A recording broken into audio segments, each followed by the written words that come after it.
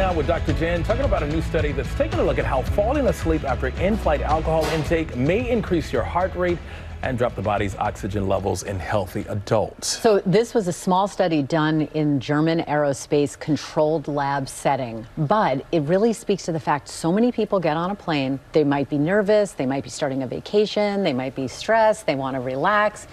They serve those in-flight alcoholic beverages. What happens to you physiologically when you're in a pressurized cabin at altitude?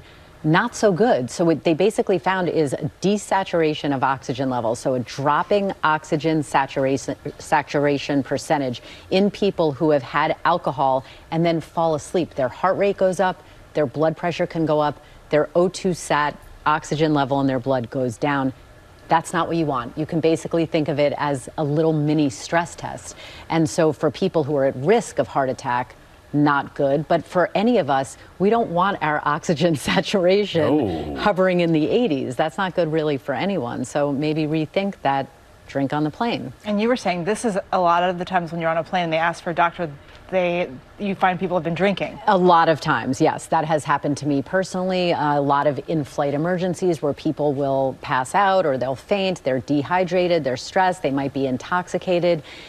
Just not a good idea. Remember, even though we fly sometimes for fun, sometimes for work, that's a pressurized cabin setting. A lot of people are stressed. You don't want to throw alcohol into that mix. Not a good idea. The doctor has spoken. Yeah.